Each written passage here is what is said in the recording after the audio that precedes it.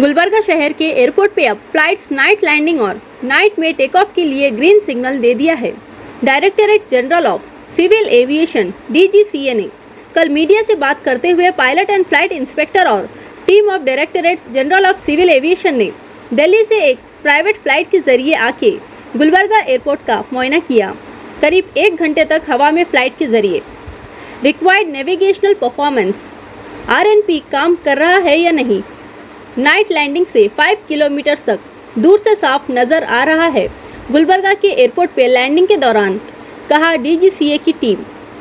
Flight inspector Devendra नाथ ने और कहा कि हम ये report directorate general of civil aviation DGCA को सबमिट करने के बाद 1 महीने के अंदर ही गुलबर्गा एयरपोर्ट पे नाइट लैंडिंग शुरू हो जाएगा और नाइट में किसी मरीज़ को एयर एम्बुलेंस के ज़रिए शिफ्ट करना है तो कहीं पे भी शिफ्ट कर सकते हैं, कहा DGCA की टीम ने और कहा कि फिल वक्त गुलबर्गा एयरपोर्ट पे 2 कंपनी के फ्लाइट्स चल रहे हैं, स्टार एयर और अलायंस एयर।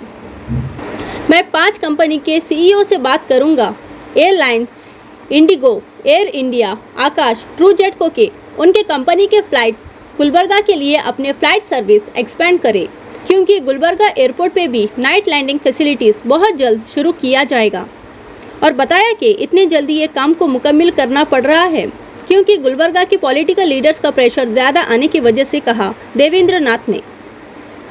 इस मौके पर captain Shakti Singh, flight inspector Avinash Yadav, station adviser Narasimha मेंडन के अलावा दीगर लोग मौजूद थे। आइए देखते हैं एक report.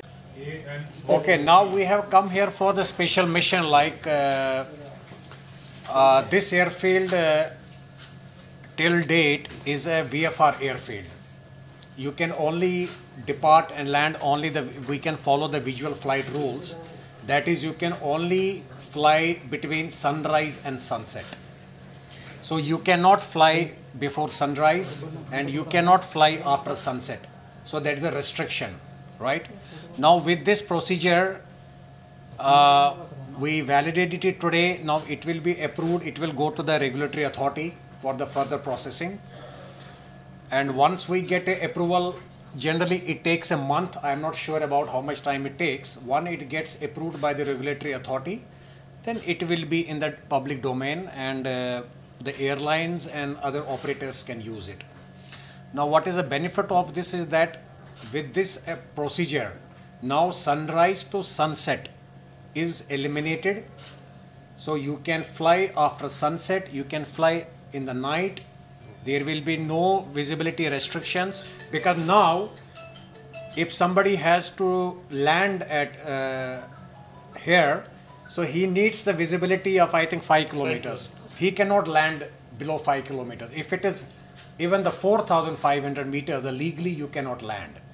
So you need a 5 kilometers visibility because it's a VFR airfield. We call it a visual flight rules, the VFR airfield. Now technically we have changed this airfield with this procedure from VFR to IFR. That's the instrument flight rules, IFR, where there will be no visibility restrictions and you can, there will be no time restriction. You can land, take off even in the night, even after the sunset, before the sunrise, you know. So there will be no restriction. And it is a great achievement. I mean, like, and my Airport Authority of India, we congratulate them and we got this, you know, procedure done today.